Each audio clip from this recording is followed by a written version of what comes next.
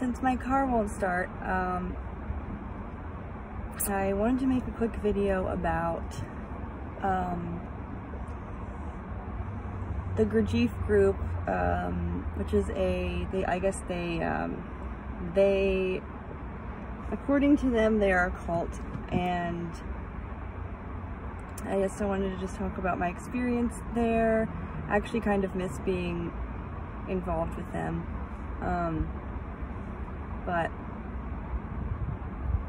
yeah. So about 3 years ago, actually I guess it was more like 5 years ago,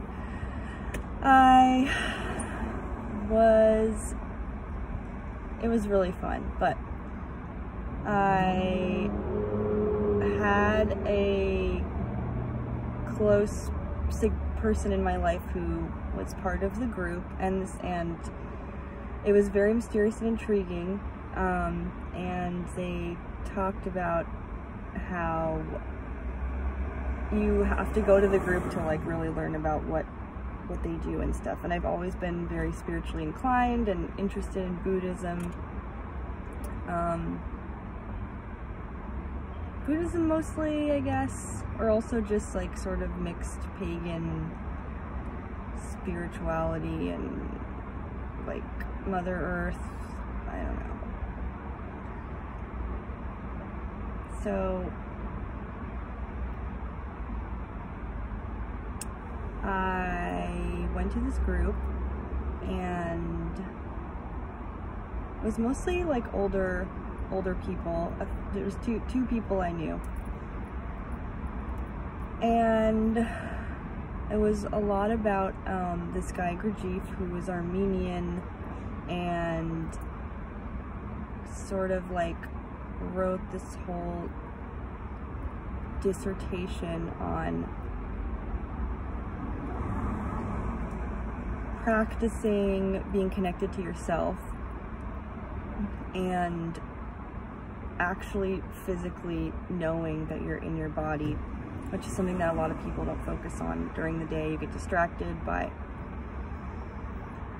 various things, or your moods change, and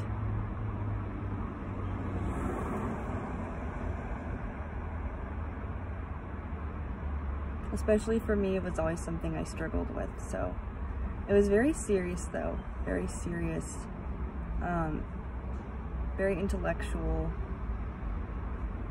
So there are all these like, so his teachings is basically,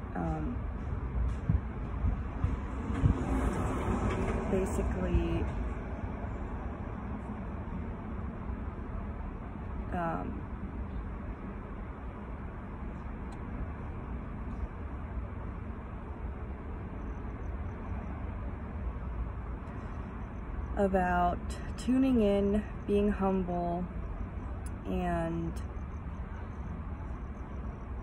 focusing on being present in your life, being present in your body, being present in the present moment.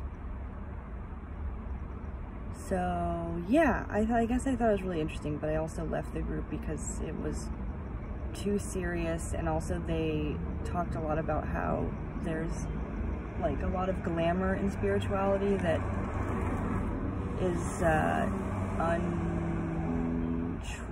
like inauthentic. Like it's inauthentic to be sort of like amazed by nature, or not amazed, but it's inauthentic to be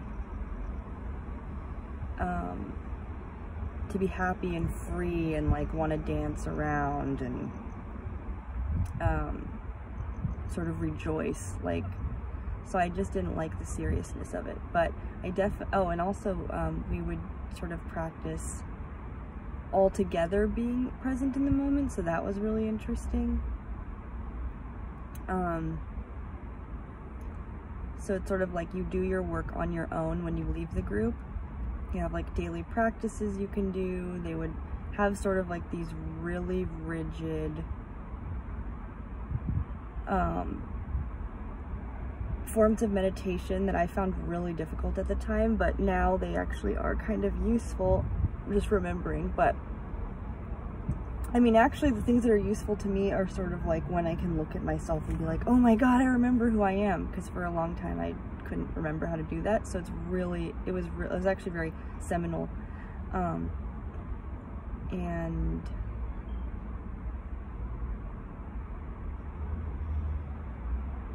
yeah, so like an example of like one of the practices would be like, you know, you wake up in the morning, and this is like a really hardcore one that nobody liked, but of course, you know, I remember stuff sometimes that is probably not important, but waking up and then like having a really cold shower and then going on a walk like by yourself. And for me, that's like always been really hard to do because I don't want to do it. I just won't do it. So yeah, there are those kind of practices. And then we would, you know, and we could all come together, and there'd be like sort of like a hierarchy of people, like the people that were like the teachers, and then like the master people who like lived, I think or they were, you know, that they're from like the early 19th century. Because I think it's actually, the group is from either the early 19th century or like the 18th century, which I actually historically can't remember a lot of that stuff, but yeah. And then right, so yeah, just some food for thought. Just wanted to talk about that. Okay, bye-bye.